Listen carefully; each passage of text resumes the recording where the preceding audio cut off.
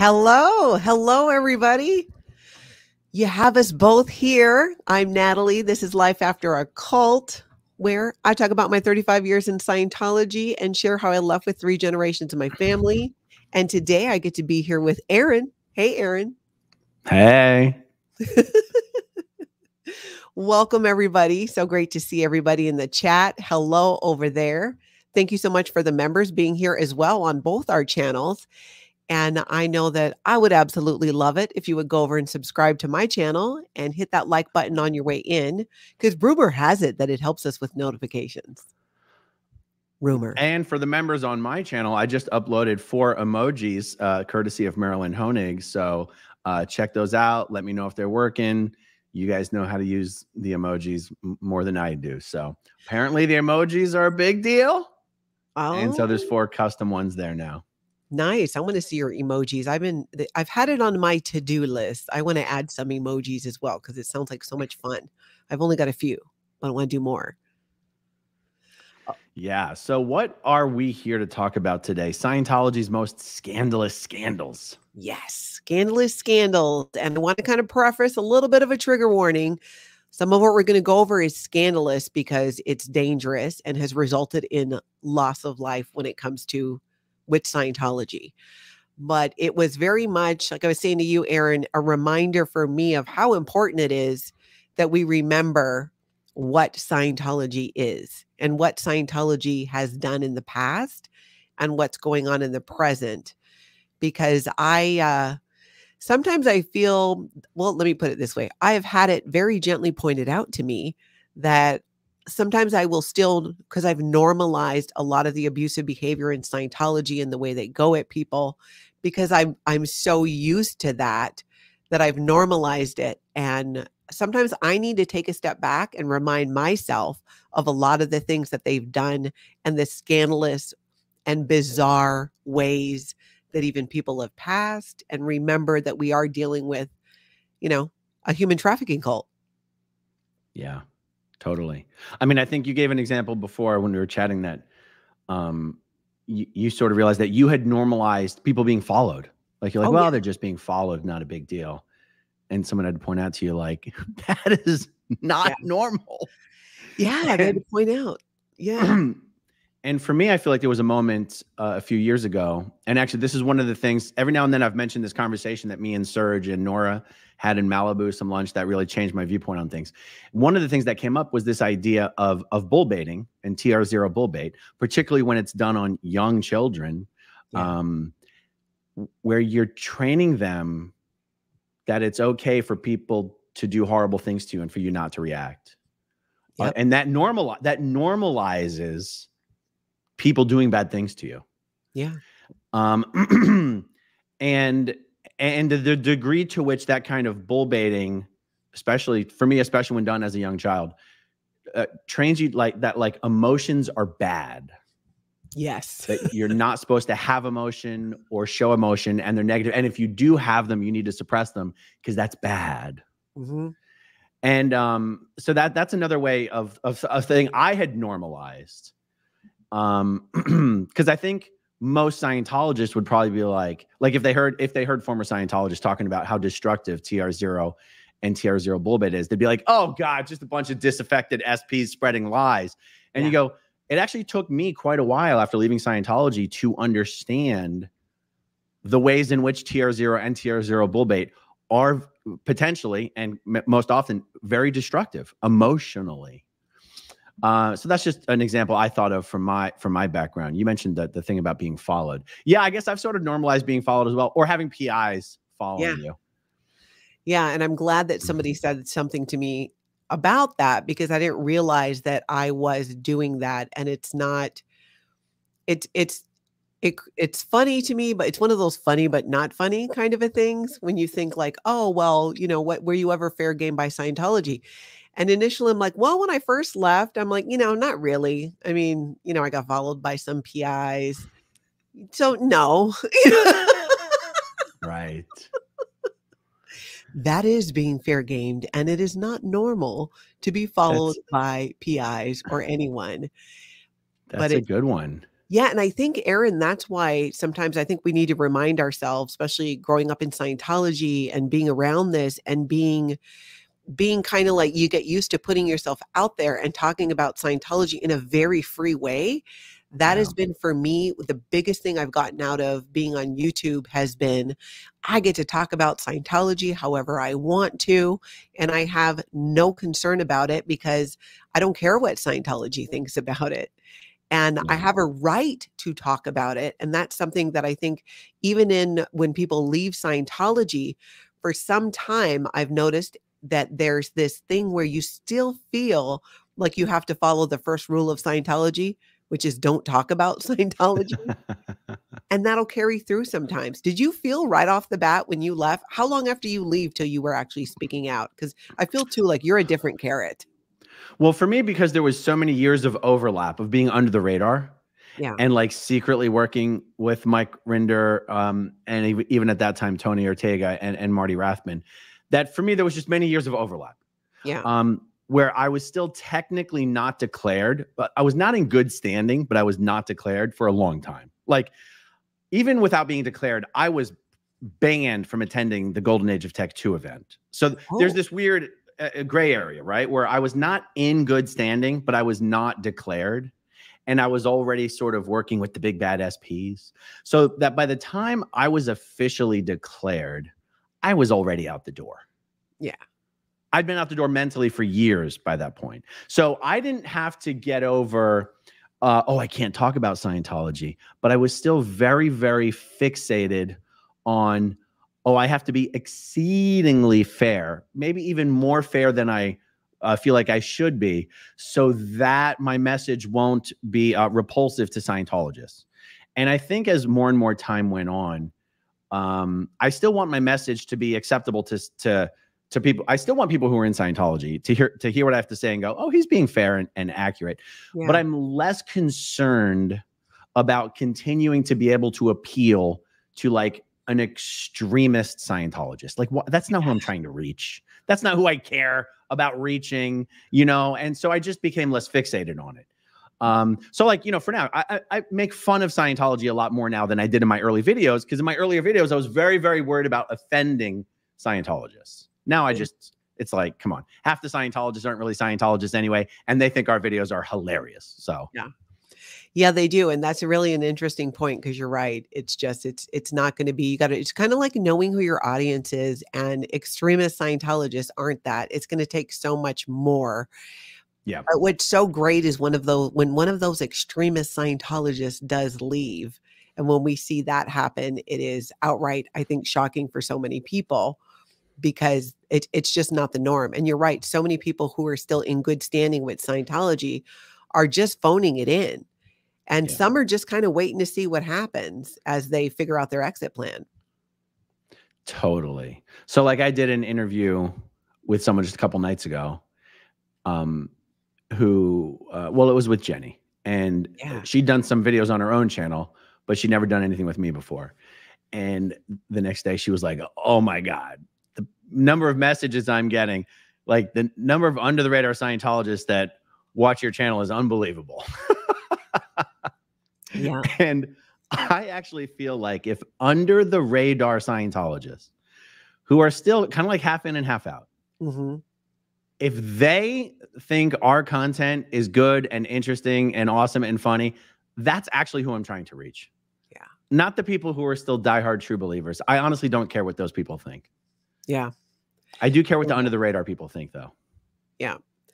That's true. That's true. It is neat. It is neat to hear. I've talked about a few times in my morning recaps how there is such a larger number of people leaving Scientology and people under the radar who are coming forward, where they're feeling they've been under the radar because they felt still more at like this effect point of Scientology. But through these videos speaking out and seeing the protesters, they feel more emboldened, and it gives them strength and the courage to leave, and leave with their head held high. Not just like whatever happened there. This power, right. It's so like the Wizard of Oz. It's the house has fallen on the witch. Yeah. Now it's just a matter of people realizing that they always had the power to go home. Yeah. There was another thing I realized, I just remembered, like, that I was kind of holding on to, which is as a Scientologist, the idea of being expelled from Scientology or declared a suppressive person, same thing. There's a ton of shame associated with it. Yeah. A ton of shame. And so even if on some level you're like, I'm better off out of Scientology, there's still potentially this shame attached to the fact that so many people you used to consider important now think you are shameful. Yeah. And it's hard not to onboard their projected shame. Yeah. It's hard not to carry that around, especially, and I'm mentioning that because I think that the very large community of very vocal, public and vocal former Scientologists, I think helps ease that burden of carrying projected shame. There's something very obvious to compare it to, which is this awesome, successful, vibrant group of people who are not afraid of Scientology, are not ashamed of having been declared SP, and clearly, don't look like and act like big bad SPs, and aren't out here pretending to be perfect, Quite the opposite. Yeah, quite the opposite. And that is something that I really, that is some value that I really hope what we're all doing here does. That's value that I hope what we're doing provides to people who are now under the radar for when the day comes that they're no longer under the radar. Yeah, I think it really does. That was one of the biggest, when I got to that point of fully letting go of what Scientology or Scientologists thought was so freeing, because you leave and there's no longer somebody standing there who's threatening you or trying to hold something over your head. But for me, it took a while to kind of really shed away and realize that the only power they had is what I gave them. Because otherwise, nobody cares. Nobody cares. The things that they care about and they're hung up on, and the things that they want to create these dead agent packs out of and say about people, whether it's true or it's not true, nobody cares. And the people who do care don't matter. That cliche saying is just so true. It just doesn't matter. Yeah. It's funny when you mentioned the question of, oh, are you being fair gamed? Because I have the same knee-jerk response. No, not really.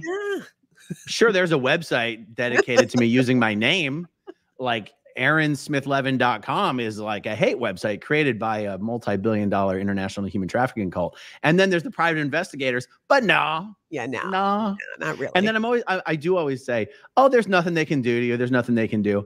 And you go, but of course there's stuff they can do. I think what I don't realize I actually mean is none of it works and you shouldn't let it bother you. But in a way, I've sort of normalized the stuff that they do because I poo-poo it. Now, I poo-poo it for my own reasons. But in a way, it does normalize the stuff that they do because I almost act like they're not really doing it. Yeah.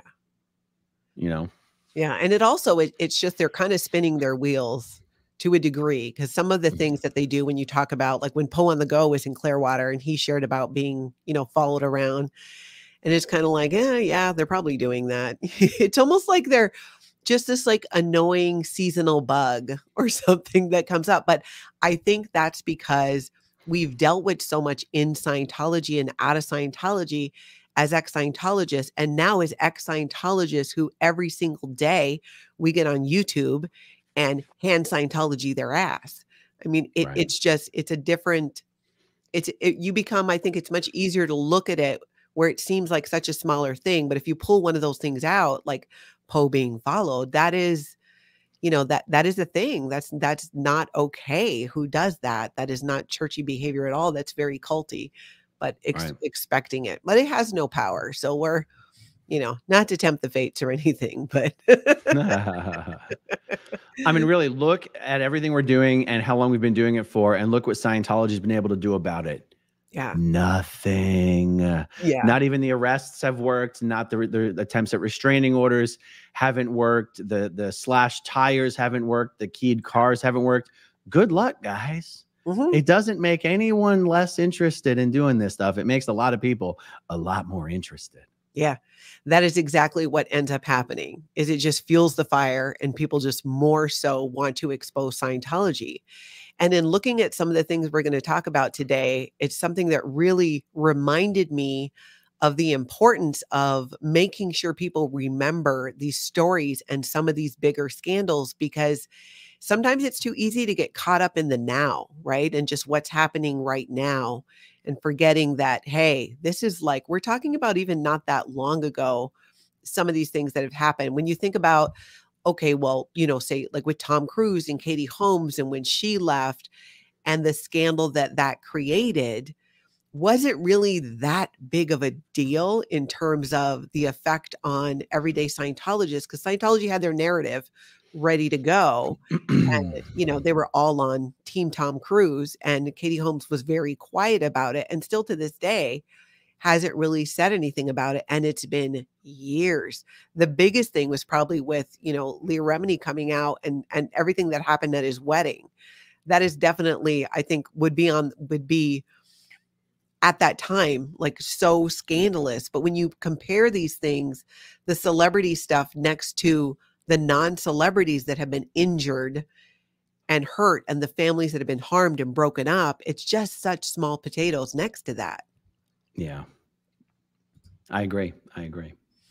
You want to kind of like, well, shall we jump into it here? Yeah, let's do it. All right. So we're going to go through a few of the bigger scandals in Scientology. This is by no means a complete list because we just don't have that kind of time.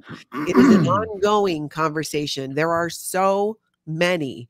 What we did is just picked out a couple to kind of really bring to the forefront again the importance of exposing Scientology as a human trafficking cult that they are. Because one, for example, let's start with Whitney Mills. Aaron, I remember you covering this. And for those that don't know, Whitney Mills was a 40-year-old Scientologist real estate agent. She had reached operating Thetan level 8, and she tried to set herself on fire and then pew-pewed herself. And yeah, this is one of the most disturbing things I've ever covered in the world of Scientology. And a common thread in a lot of these horrific Scientology stories is how many of these incidents stem from Scientology's refusal to allow any of its members to get professional mental health care. Yeah. And their insistence that Scientology is the only thing that can actually fix anyone's so-called mental health problems, because Scientology doesn't even believe in mental health problems. They believe that it's your engrams and it's your body thetans. And that the entire mental health field and, biotech pharma field is just pure hogwash, fake science, just a tool of big psych to control and, enslave civilization. And yet so many of their own members take either their own lives or other people's lives because of mental health care issues that go unresolved, unaddressed, and untreated. And Whitney Mills is one of the most disturbing cases of this I've ever heard of. And because it was relatively recent, and it was crystal clear that the Scientology officials who were responsible for dealing with her were completely aware of everything she was running into and having trouble with. She was asking for help. They were so aware of it that at one point, they literally encouraged her to take her own life and offered her assistance in doing so. Because why not just drop the body and pick up another body? Yeah. And it is so disgusting. And there's probably even more I could do, additional info I could do videos about, but it's so difficult to do those videos. It always stays pretty low on my list of videos every day to do. It's difficult. And this happened, everybody who's watching, this happened in May of 2022. This was less than 2 years ago. Yeah, this was not a long time ago, like some of the other ones that we're going to cover in Scientology history. This was in May of 2022, and she was known to be depressed. Scientology does not acknowledge depression. And like Aaron said, I remember when you covered it, it was known. She asked for help. She did the things that a Scientologist would do, and she was not given that help. Yet she was being taken care of, a la Lisa McPherson style, with Right. Scientology handlers who were supposed to be keeping an eye on her. And yeah, She it's was just put under watch. She was being Mhm. watched by Scientology staff members. Daily reports were being sent into the director of processing at Flag. She was they were literally did the Scientology procedures that you would do normally when someone's about to die and you want to make it easier for them to quote unquote drop the body. Yeah, exactly. And someone that they knew was in that condition was left unsupervised, unwatched with a weapon. Does that sound like an accident? hmm Yeah. That does not sound like an accident. And yet this was not properly investigated by the police. Mm-mm. And it's honestly, it's one of the most disgusting things I've ever heard of. And it happened right there in Clearwater, right? Yeah. And by the way, Whitney Mills was not born and raised in Scientology. She's the only member of her family who's in Scientology, who was ever in Scientology. She grew up here in Clearwater. Someone can fact check me on this. I think she even went to Clearwater High School. Mm-hmm. And she joined Scientology because of a guy that she met.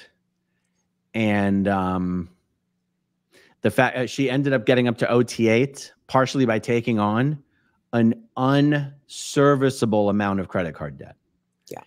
This was part of what was leading to her emotional dysfunction or whatever. Mm-hmm. She was diagnosed by Minkoff. What's the Dr. Minkoff's first name? Dr. Minkoff, the Scientologist. I always want to say Ray, but I'm confusing him with Ray Midoff. Dr. Minkoff, Scientology. I actually know the guy personally. Come on now. What's his name? Oh, David Minkoff. Dr. David Minkoff. She was diagnosed by David Minkoff as having Lyme disease. The number of Scientologists who get diagnosed by David Minkoff as having Lyme disease is mind-blowing. This is the catch-all diagnosis that Scientology MDs give to Scientologists who are having central nervous system or mental problems that they cannot figure out what else it is. They say, oh, you've got Lyme disease. Mm-hmm. And then they just put them on a regimen of vitamins and stuff like this. It's no coincidence that Dr. David Minkoff is the same doctor who was overseeing Lisa McPherson's so-called treatment, Scientology treatment. Does he still have his license? Is this guy still practicing medicine? I would need to verify this. I believe he may. He has an office in downtown Clearwater. I just don't know if his office is one of these holistic medicine offices. Like he does practice. Does he practice as an MD? Yeah. I don't know. Does he have some other certification that he got that he can practice under? By the way, Dr. Minkoff is Rebecca Minkoff's father, the famous purse designer. And also Dr. Minkoff's two sons. Well, his son, there's Max Minkoff and Uri Minkoff. Uri runs Rebecca's business, and Max, last I knew, was still in the Sea Org as an auditor at the Middle Management Building on Hollywood Boulevard in Ivar. Wow. Yeah. Why did I go off on that tangent? Oh, because the Dr. Minkoff. Yeah, because and that she was diagnosed with Lyme disease. Yeah. Mm-hmm. And it's funny because it was reported in some of the reports about her that she had cancer. The thing is, she thought she had cancer. That she actually got checked out and she did not have cancer. But Scientologists started telling people that Whitney had died of cancer, or that she had cancer, it was inoperable, and she chose to drop the body instead. Yeah. They're literally making up stories and telling Whitney Mills' friends false stories about her death just to make themselves look less bad.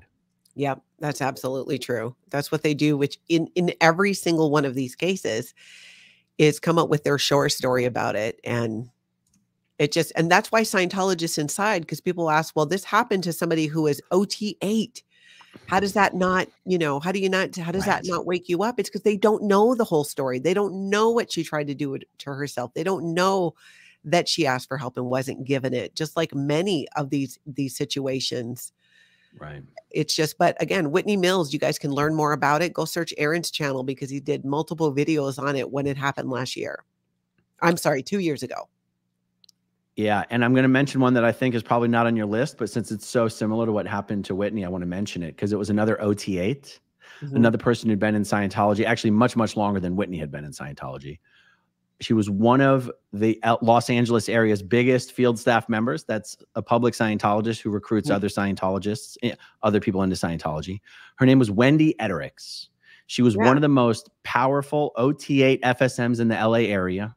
She ended up taking her own life with a firearm in a motel room in LA. This was completely covered up. When Nobody. Was this? Well, this was a number of years ago. But again, you go, how does an OT8 get to that? And not just an OT8, like an active, an OT8 who's active, very active, considered a high producer, an upstat, an opinion leader. I remember Wendy. Didn't she get people to flag? She was a flag field staff member. Yeah. Right? I mean, she was like a mover and a shaker. She was one of the most productive FSMs in Scientology. And yeah, many people may not even know what I just said. Yeah, I did not know that. I knew that I did not know that, but I do remember her. I recall my mom telling me, and my mom was on OT7 before we left Scientology. And when she started questioning Flag and bringing up questions, she told me this after we left, not when it was happening, but after we left. She said that she felt they started doing processes on her and things with the intention of making her lose her mind.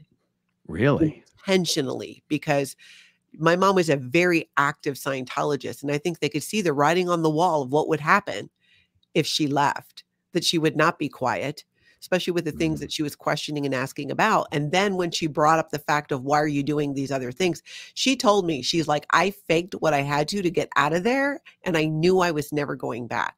She wasn't at that point ready to fully leave Scientology. She just knew she was never going to go back to Flag again. And she was convinced, especially after we left, that that was the intention, to make her literally lose her mind so she wouldn't be effective and feel up to speaking out against Scientology. Wow. That's incredible. Yeah. So they do stuff like that. What about like Rex Fowler out of Denver in December of 2009? For those of you that don't know, Rex was, let's see, was he OT as well? He was OT8 as well. He was OT8 as well. Rex Fowler, Scientologist. He murdered his business partner and then tried to take himself out, and he failed. And I do believe he's still in prison. Yeah, I was still in Scientology when this happened. I was friends with Rex's son, Alex. We were in the Sea Org together. Alex had already left the Sea Org at that time. And Alex was Rex's adopted son. And I'd never even personally met Rex. I just knew Alex from the Sea Org. And so I knew that Rex was his father. I remember sending Alex a message on Facebook back then, kind of being like, bro, WTF, OMG. And obviously, actually, if I even dug that up, I wonder if I still have the message. But it was one of these things where like, I think there was some stuff going on in the business where Rex had taken out a ton of debt in the company's name to give it to Scientology, and his business partner, who wasn't a Scientologist, was like, oh, hell no. And there was going to be some big dispute or a lawsuit. But in order for Rex as an OT8 Scientologist to be like, I know how to resolve this, I'm going to shoot this guy here in the office. What? I mean, that's mental breakdown level. That's not like, oh, he didn't know what to do. No, that is a psychotic break. Yeah, it truly is. And the partner was 42 years old. Fowler at the time was 59, and he had given $250,000 of the firm's money to Scientology. Wow. Yeah, I'm looking at my messages with Alex right now. And okay, so did you find it? I want to share quick. And also during that time, In the days after the shooting, people who worked at the company said that it was very strange that people who were members of Scientology were really standing up and supporting Rex. And you could tell the people who were involved in Scientology because they wanted you to send condolences to the Fowler family. And then people who were not in Scientology in the company were going, wait, what are you talking about? He murdered somebody. It made no sense to them. So that narrative, there was a twisted narrative that was delivered to Scientologists at the time, as always, where they did not know, weren't given the full truth of what happened. Did you find the message? My messages with him on Facebook only go back to 2013, but I found the message where I told him I'd been declared. What did he say? He goes, I go, hey, Alex, just wanted to send you a quick message. I just found out last week that I've been declared. It has to do with my mom, who was declared about 18 months ago. Just wanted to give you a heads up for obvious reasons. He goes, thanks, bro. WTF, LOL, weird life is sometimes. And I go, yup. He goes, good luck to you, bro. I've never had a problem with you or Heather. And it's odd you got declared too, but I see. And I just said, thanks. Now, he's unfriended me on Facebook, so I'm not sure if Alex is still in Scientology or not. I kind of doubt it. There's no way he could be. Alex is one of these kids where you're like, how did you get into the Sea Org? Like, you don't belong here. He was a great guy, but he did not belong in the Sea Org. So I'm guessing he's not a Scientologist. I'm guessing when your OT8 father is in prison for murder one, you're not exactly hanging with the Scientology homeboys. Yeah. Yeah. They want to cover that up. And that was, let's see, that was 2009 that happened. And if we go back a little further to 1990, Josephus Haveneth, he spent 8 weeks at the Fort Harrison Hotel doing Scientology services, and he was found deceased in the Fort Harrison Hotel in a bathtub full of hot water that was so hot that it burned his skin off. That is crazy. And this was after 8 weeks of Scientology services.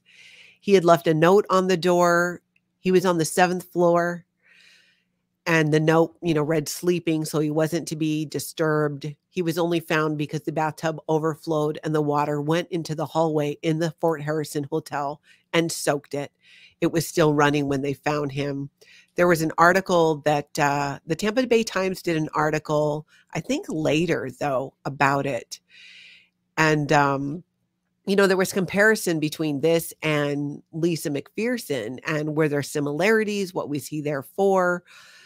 But the interesting thing about this one, and when this Tampa Bay Times article came out later, many of at least back in in the 90s, in the late 90s, I don't know if that has changed. They considered Scientology still to be overly secretive and aggressive, but they didn't think there was any physical risk to anybody. But I think after that, and many of these things that we're talking about, it was said that the police started to take a harder look at Scientology. I just don't know if that stuck, because out of sight, out of mind. Clearwater police were suspicious about the number of 911 calls that were coming from rooms at the Fort Harrison. This was back in, I believe it was around 97 or so when this article was written. And police would respond to each call only to be told by Scientology security that the call was a mistake. And in 1990, when this happened, over an 11-month period, there were 161 911 calls made from rooms in the Fort Harrison. But each time, Scientology security guards said there was no emergency, and they tried to blame it. Scientology officials said that most of the calls are mistakes that occur when foreign visitors try to dial the international access code. So they go 9 to get an outside line, and then 011. But that wouldn't call 911, would it? No.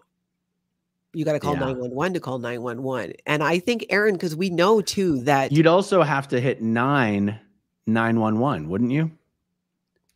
Yeah. 9 to get the outside line, and then 911. Yes. Yeah. I'm looking in the live chat because part of me does wonder if a hotel room where you have to dial 9 to get an outside line, which I don't even know if that's a thing anymore, if there's some sort of a default, like if you go 911, would it automatically call 911? Yeah, I don't know. But you know what? That doesn't make sense, because how many people are making international phone calls from the Fort Harrison Hotel? Yeah. Like, yeah, let's start there. That's the thing. And there's been so many I used to wonder, because I remember there were times like when I had been to Flag for services a few times when I was a Scientologist and I was a public person. And there seemed to be at certain times where they got stricter about the rules on who they let in. Not every public can go to Flag for services. There are certain qualifications. You could have never tried to unalive yourself. You could do services in Los Angeles, but if you had ever done that, you could not do services at Flag. That was a rule. And I think now it makes so much sense why it was a rule. Yeah. Because it happened. They also at one point implemented the rule that if you have any heart problems whatsoever, you cannot be on the Flagland base. And the thing about the 911 calls, I have a suspicion that for a while, if someone was going to be put under watch, it would be in the Fort Harrison Hotel. So if you're in a state of mind where you're under watch, I could totally see people just grabbing the phone and dialing 911, and then someone hangs up the phone and the police show up and everyone's like, oh, it was a mistake. Exactly. And what was there? I'm looking at the notes that you sent over where the police would be told, oh, it was just a mistake. And the police are not allowed to check the individual rooms where the calls originated. I wonder why. They weren't allowed. Maybe you needed to have a reason. I mean, it's like if they showed up at your house, but they didn't have a warrant or anything like that. I mean, Scientology is not going to let the police just be going through and checking things out. But I think you're right. I think it was because of situations that happen. And with when that heart rule came out, I don't doubt too that people had major medical issues, because often in Scientology, we're talking also about Flag, which delivers the upper levels, right? And so often, I remember this as a Scientologist. If you were in operating Thetan, I got through operating Thetan level 4. And I remember being told when I had like physical things going on, if there was an issue, that I just needed to do operating Thetan level 5 because it dealt with that. So the solution was always to do more Scientology. Well, to do that, you have to do it in Florida at Flag, or you have to go to LA to the Advanced Organization of Los Angeles. And Los Angeles differs in that there's not the Fort Harrison Hotel. You're not also staying there. And it makes sense why Flag got so much stricter about those rules. Rather than, let's just maybe not make people lose their minds. Let's I don't know, let's change something.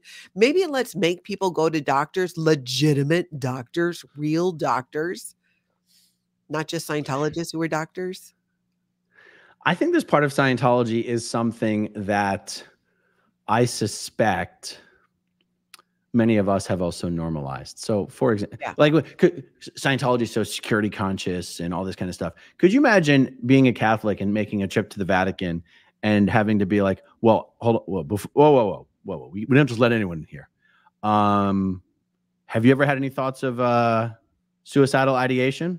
I'm sorry, you cannot come visit. Do you have any heart problems, high blood pressure? You had the doctor check you? Sorry, can't come.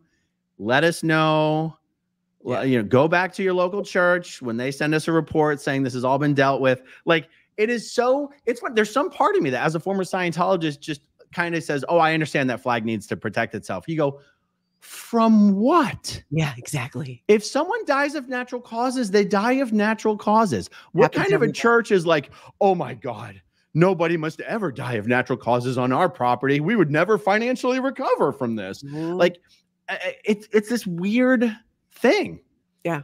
And it creates also this shame, because also Flag is like considered Scientology's Mecca. Yeah. So could you imagine, as a Scientologist, you've paid for all these services, you're scheduling your trip to Flag, and they're like, oh, I'm sorry, you're not qualified to be here. You have a heart problem.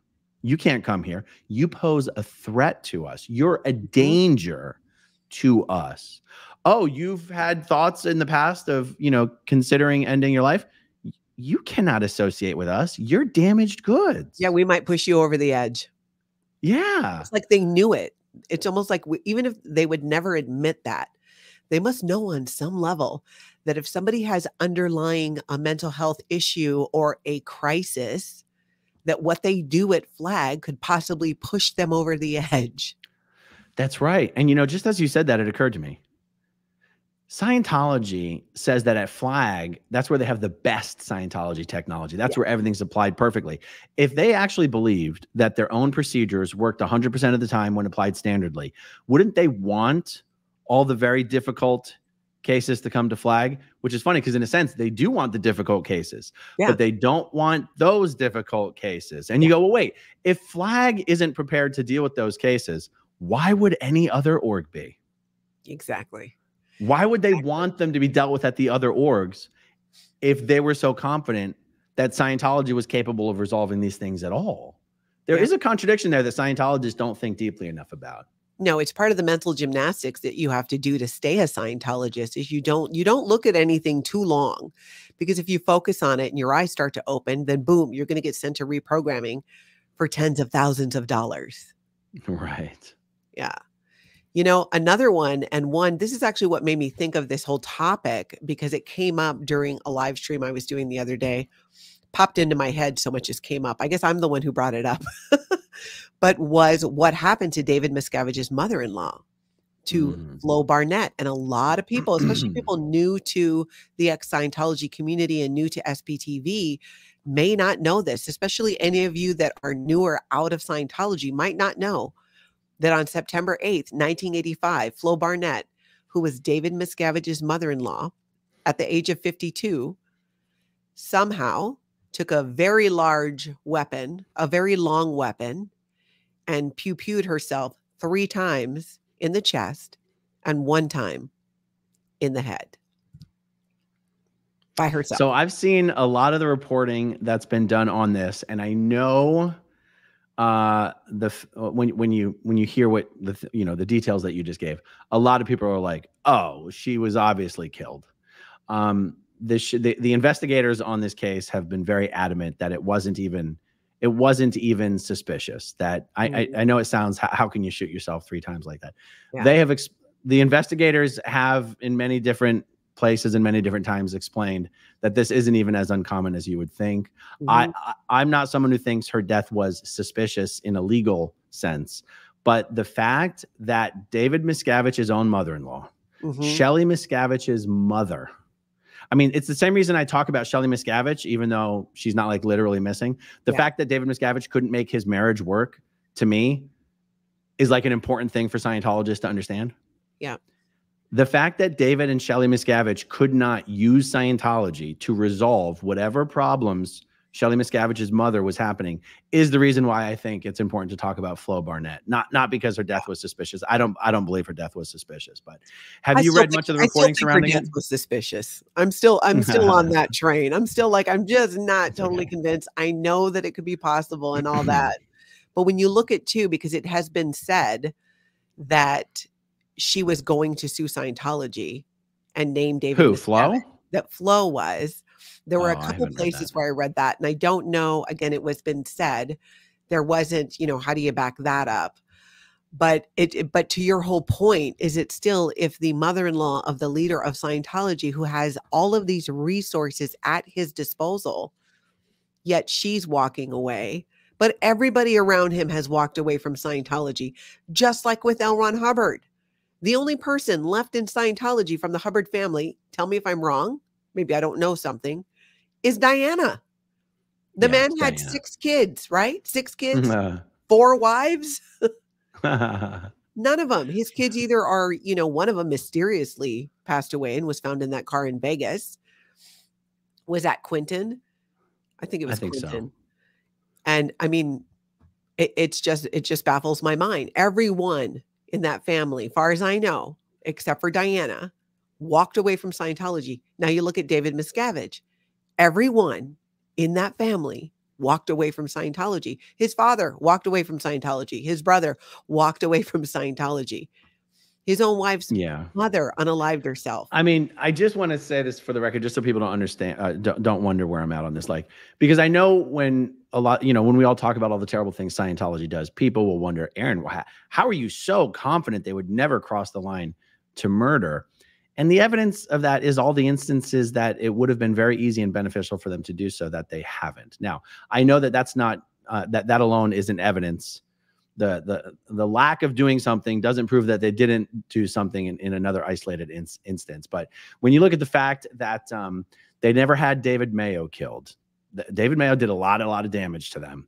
They never had Paulette Cooper killed. They never had. But didn't they try? Didn't the guy show up to her apartment and he attacked the woman who was in there? Yes. No, I read the book. There was never an attempted murder of Paulette. They did a whole lot of horrible things to Paulette, but they never attempted to try to make her lose her mind. I mean, there was even a moment where Paulette Cooper was like, she was up on the roof with her roommate, who was an agent for Scientology, and if I remember the story correctly, they were drinking and whatever, and she was standing on the edge of the roof, and it's a wild anecdote in itself because of how easy it would have been for that Scientology agent to just have pushed her. And I go, well, what I take away from the story is that he didn't when he could have. When you look at Michael Meisner, who took down help with the FBI raid, Scientology never tried to have him off. When you look at Ronnie Sr., we all know what happened there, but they never actually tried to off Ronnie Sr. Ronnie Miscavige Jr., Mike Rinder, Jerry Armstrong, Jesse Prince, Nancy Meny, Janice Grady, Mark Fisher, Chuck Beatty. Like, it's very easy. I mean, how would I know? It seems to me, based on all the movies that I've watched, it'd be very easy to arrange for some very inconvenient accidents to happen in the middle of many different nights. And I'm just saying, there's so many examples where it would have been in Scientology's interest to do that. And they've never crossed that line in those instances. That when we hear about, I get a lot of questions about Kyle Brennan. We do get a lot of questions about Flo Barnett. Of course, we get a lot of questions about Lisa McPherson as well, of course. Yeah. It's just like, it doesn't make any logical sense that Scientology would have crossed that line in those instances. I mean, even L. Ron Hubbard's own son was suing him multiple different times.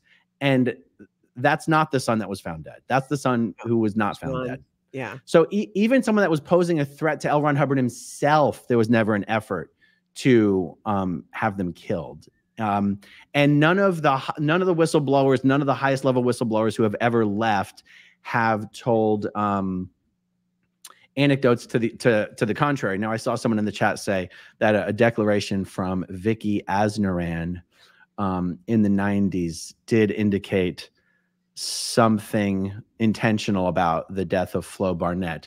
I would love to see that document. Vicky Asnaran is still alive. So if she actually had evidence that David Miscavige's mother-in-law was killed, I'm sorry, something would have been done about that, is my personal opinion. But I understand people are going to have different opinions. I just kind of want to explain why I sort of poo-poo the idea that a Flo Barnett or even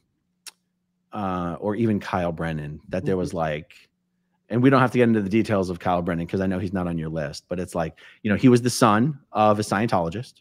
Okay, so we're getting into the details. He was the son of a Scientologist. The Scientologist was a flag public who worked for, I think, one of David Miscavige's sisters, or there was a relationship there. And his son, Kyle, was on some sort of psychiatric prescription medication. Yeah. And the father was being given a lot of grief from his ethics officer for having his son, who was on psych drugs, visiting him. And the grief probably being, you got to get him off psych drugs. Yeah. And so my understanding is the father basically confiscated the psych drugs and prevented his son from taking them.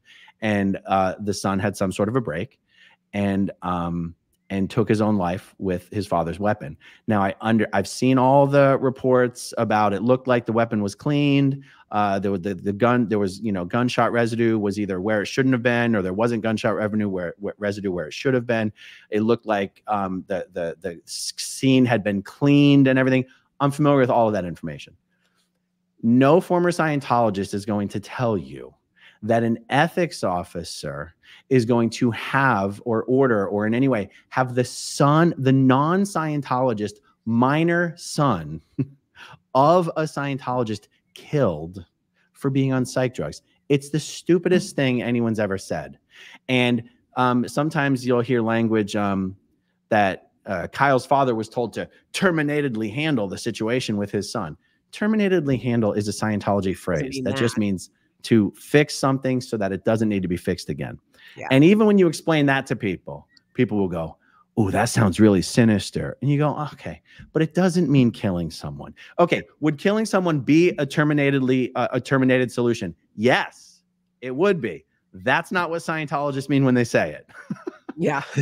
because also no Scientologist wants to deal with the flap, the blowback of having a murder or a dead body around. As evidenced by the fact of what we just said earlier in the video, Flag will not even let you on the base if you have any history of suicidal ideation or any heart problems. That's how much they want to avoid having dead bodies around. Yeah. So the idea that because someone convinced right, they were just having too many. Yeah. But anyway, I'm being a little long-winded about that. But you know, people love getting our insight on stuff, and until our insight doesn't match up with their preconceived ideas about what we should be saying. But that's my insight. That doesn't mean there aren't suspicious factors around Flo's death. Yeah. Obviously, there's a lot of suspicious factors. Otherwise, people wouldn't have all the questions after all these years. I'm just saying that once you really drill down, I'm quite convinced that as suspicious as it might have been, it does not appear to be a wrongful death. Yeah. There's also, if you just look at even just the number of people who have unalived themselves, the numbers are so high in Scientology. And these aren't just, I mean, we're talking about people like David Miscavige's mother-in-law. We're talking about L. Ron Hubbard's son. We're talking about people who have reached the highest levels of Scientology who are doing this. So it's whether or not Scientology directly took a weapon and did it themselves. There, in my mind, there's a level of responsibility. At what point, even in Scientology, do you not go, why do so many people connected to Scientology seem to end up deceased and unalive themselves? People who reach the pinnacle, the closer you are to source, to L. Ron Hubbard, the closer you are to that core, it's just people dropping all over the place. And to your point earlier, Aaron, they're supposed to have the solutions of the mind to help people, to free people. But the closer you get to that, the messier it gets. That's right. It's just like the closer you get to working for David Miscavige, the more like you are to leave Scientology forever. Yeah. These people are just next level with it. Now, I will say this, in my mind, in fact, for me, I think I consider this to be one of the passings aside, scandalous things to ever happen in Scientology. And it happened a long time ago.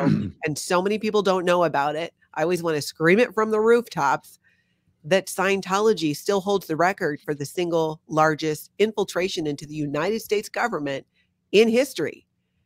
History, 136 government entities. Can you imagine? I don't know if they'd get away with it today because technology and things are different, but they put people in positions in the IRS, in different government entities to find files, to pull them, to replace them with other ones.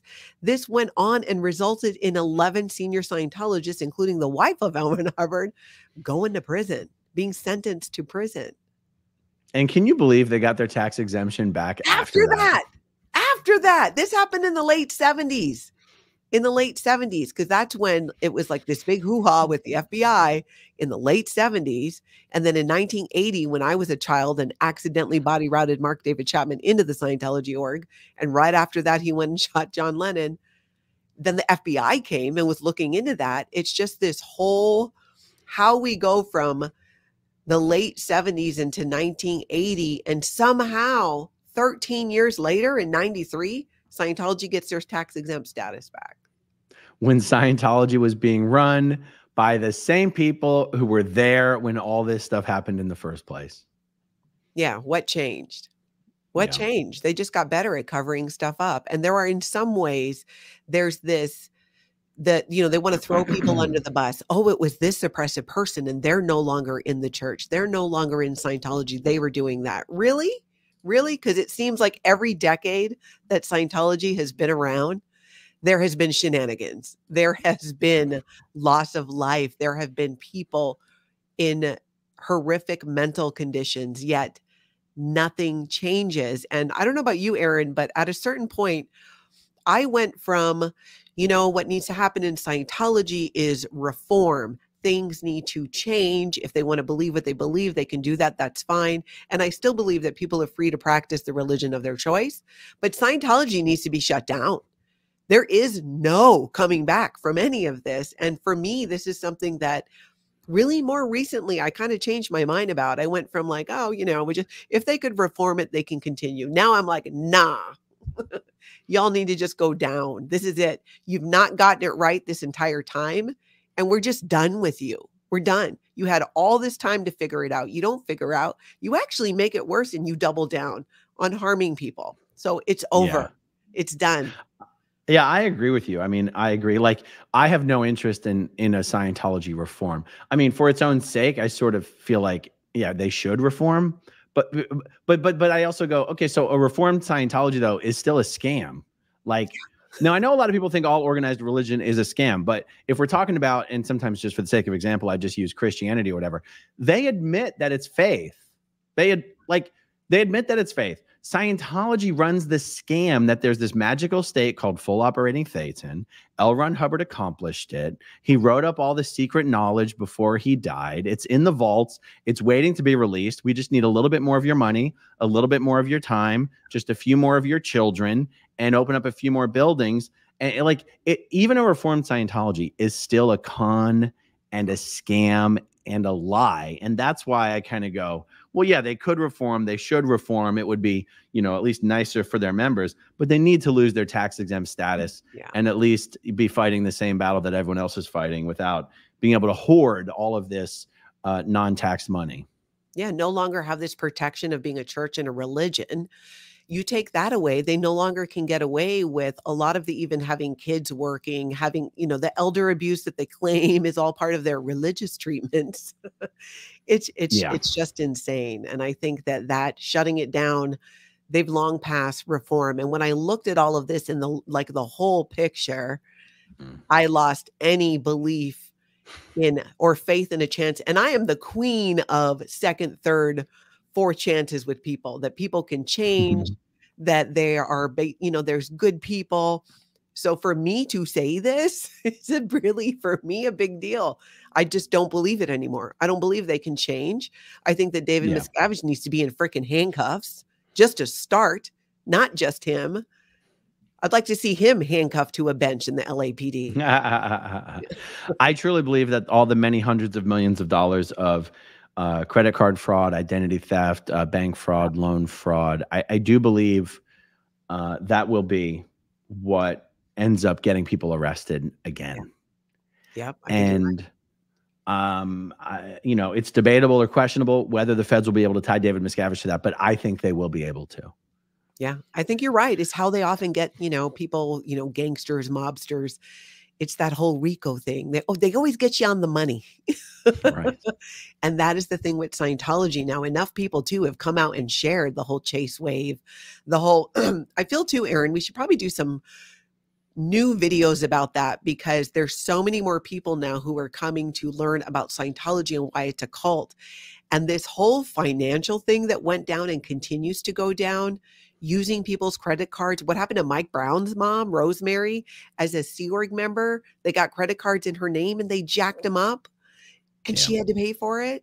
That happened over and over again with so many. And this is something that affected the everyday Scientologists, not just Sea Org members. I mean, I think it's arguably affected every single Scientologist. Yeah.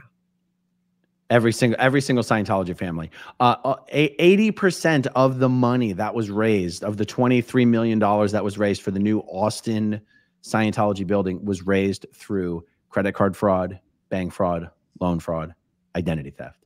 80%. Yeah. Every Scientologist in Austin has been affected by that scam and that scheme. There's no way this scheme was rolled out internationally to every organization, but David Miscavige has his hands clean. The guy who takes credit for everything that happens in Scientology, he just didn't know how the hundreds of millions of dollars was being raised. Like, please, I think he gets taken down in this whole investigation. Yeah. And so many more of the people that actually did those things. Cause it's one, I was thinking about that too. Cause you look back and go, okay, it was somebody had to run the credit card. Somebody had to do the fake application. I mean, just, he wasn't literally the only one swiping cards there. So I think there's so much more to come out.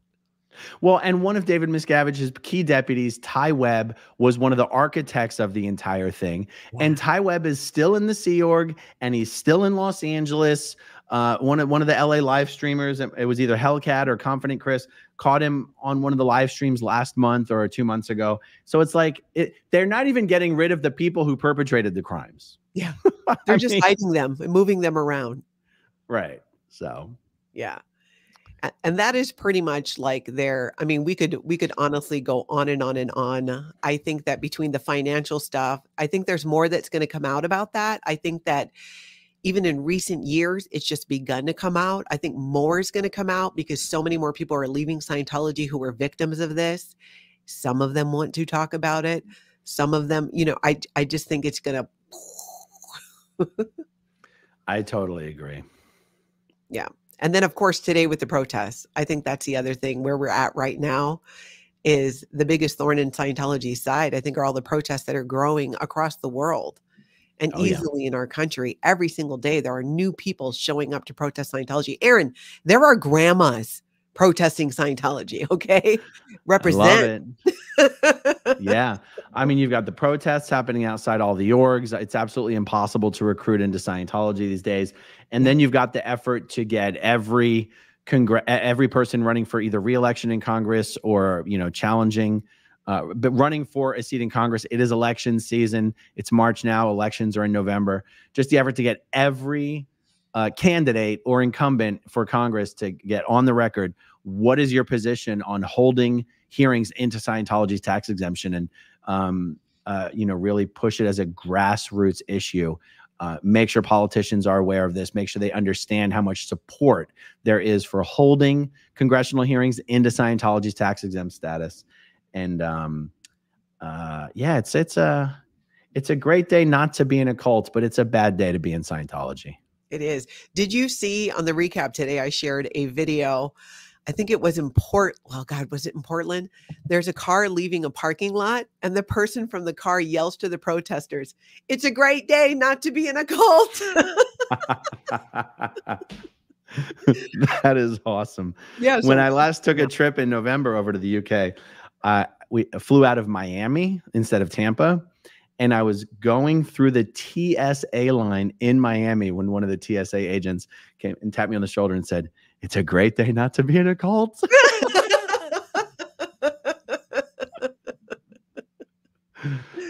That's so great. I absolutely love that word is getting out. And that's why I know that. So as you know, we haven't shared exact dates yet, but we are going to Clearwater, my Tony and I, in April.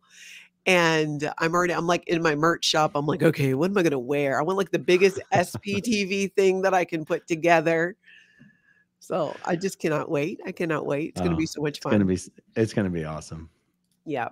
So that's what I got. That's what I got for my list. We could go on and on, but I know we want to watch the time as well. Yep. I'm going to be doing an interview in 1 hour on my channel. And then you've got something you're doing in 2 hours. Yep. At, let's see, 6 o'clock Central Time, I'm going to be interviewing Miriam Francis, and we're really going to get into how she's really I see her as such a voice for the voiceless. Each person who's getting the word out about how there is no room in Scientology. Children cannot consent. They should not be there. There is a larger effort when it comes to children's rights and raising awareness. And there's a converging, again, just like with the protests, you got your ex-Scientologist, you got your live streamer, you got your First Amendment auditor.